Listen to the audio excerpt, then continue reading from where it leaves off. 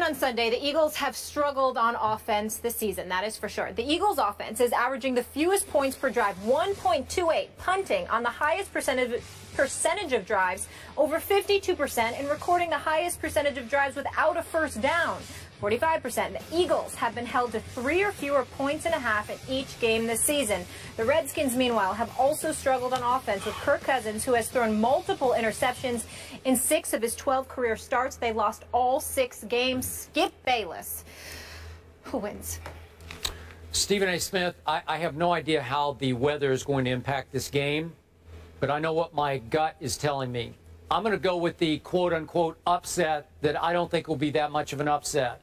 I'm going to go Washington 28, Philadelphia 24, because I don't think the Redskins are nearly as bad as some people now seem to think that they are, and I definitely don't think all is now right in the Eagles world. I told you last week, a week ago today, that I thought the Jets wouldn't take the Eagles seriously enough, and they didn't, and all of a sudden they were in too deep a hole that they could not climb out of. In this case, Kirk Cousins, as we know, can get pretty hot or very cold against your New York Football Giants. I think he'll go back to being pretty hot as he was against the St. Louis Rams when he went 23 of 27 in Washington for 203 yards and a touchdown. And obviously, I think Matt Jones and Alfred Morris will be able to run the ball pretty well. And I think that Jordan Reed and Garcon will be able to catch quite a few. I just think the Eagles are not quite back to being the Eagles that we saw in the preseason, especially Sam Bradford. I think they will still struggle some on offense, 28-24 home team. Skip Bayless, I'm right with you. I'm right with you. A matter of fact, I just think the score is going to be a little bit less. I can see the Redskins winning somewhere along the lines of 24-20. But I do believe they will win this game. You got to remember that the Eagles have one of the 3rd worst yard differentials in the game. Yep. I think it's like at about 221, whereas the Redskins have the best yard differential in the NFL at about plus 283.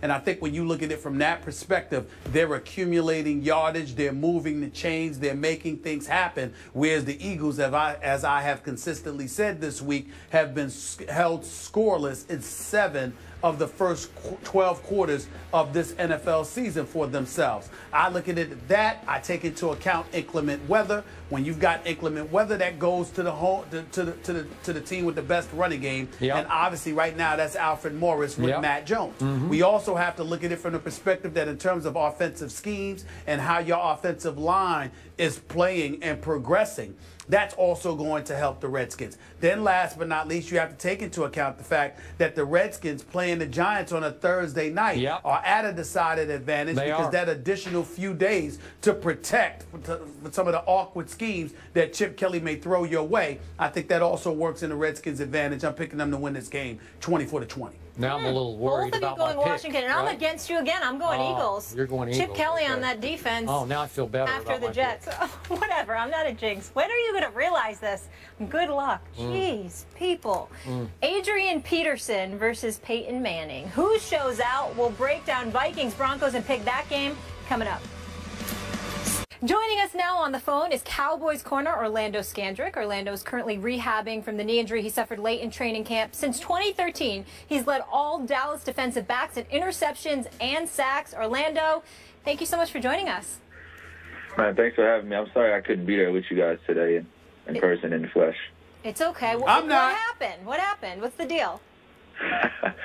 Just rehabbing. I'm just trying to, do whatever I can to recover and regain the form that I was in before I got injured. All right, understood. I guess that's a little more important. But let's get into it. So your boys lost last week at home to the Falcons. Julio Jones had only 3 catches in the first half, and then he went off in the second with 9 catches for 137 yards, 2 TDs. Orlando, what happened to your Cowboys defense last Sunday? I think we just let it get away from us. I think we kind of had some technical errors, but you know what happens. That game's behind us. The boys are looking forward to this Sunday, and I'm looking forward to watching them.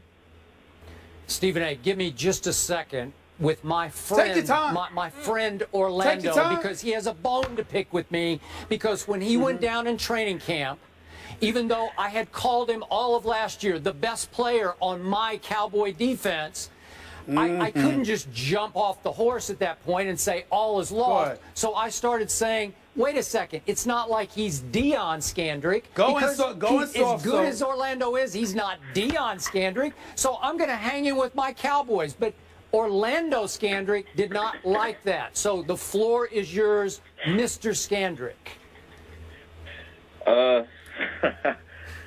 Skip, I ain't too upset with you, but I mean, thank you. I think it was a loss for our team. It was a tough loss for me, and I think some players are players that, you know, depending on like how you look at it, you can't replace them. It's not just what I bring, you know, to the defense, but it's what you bring to the team from a leadership standpoint, just from an experience standpoint. But I don't really have a bone to pick with you. I just feel like you was talking about when you said that. Well, I got that, and I will be the first to admit I missed you during the second half last Sunday at Jerry World because you would have made a difference on Julio. I'm convinced of that, so I will give you that much. Thank you very much. No, thank you. Go ahead, Stephen A. Well, I don't know why y'all want me to be a part of this. It ain't even an interview as far as I'm concerned. It's just a love fest with all of you Cowboys.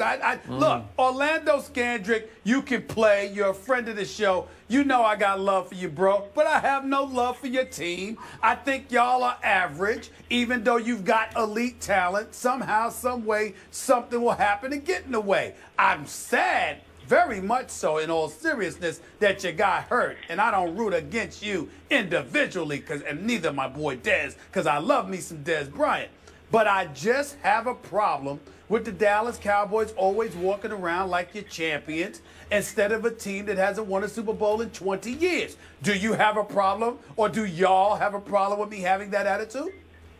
Not at all. I mean, you got the right to have that attitude. We haven't won anything, and I think that we're striving for excellence. And every day we're trying to get better around here and trying to reach perfection. And I understand people feel like we haven't won in a long time, but as an athlete and as a player, you know, part of the Dallas Cowboys, we try to just envision things. You got to envision those things so they can come true. So, of course, we're going to walk around every day and carry ourselves like we're champions because that's what we're striving to be. So, Orlando, as a team leader, tell me how much concern you have about Brandon Weeden playing quarterback at New Orleans this Sunday night. None at all, man. This team was built to survive injuries, and I think Weeden will be fine this weekend. I think our defense is going to show up, and, you know, I'm looking forward to this weekend. Good. Orlando, I have a question. What do you mean this team is built to survive injury? What proof do you have of that, sir? I mean, our offensive line, our offensive line is great. Our running backs are good, and our defense is built to carry this team. Your defense? You mean without you, your defense is built to carry? Really? Absolutely. We're going to be How getting you come some up with that players conclusion? back next. We're going to be getting some players back next week. Next week, and we'll be fine. Yeah, and by the way, Mr. Smith, how about a Greg Hardy and a Rolando McClain and a Randy Gregory will soon be back in Orlando? How much better will those players make this defense? A lot. I can't even put it into words, but, to have those players returning that are in the front seven, it's going to make it a lot easier for the secondary and for everyone else. How much do you feel you guys owe the fan base of the Dallas Cowboys, considering that you are America's team, unquestionably the most popular franchise in all of the NFL, yet it has been so long since the championship has come to Big D during the football season? I mean,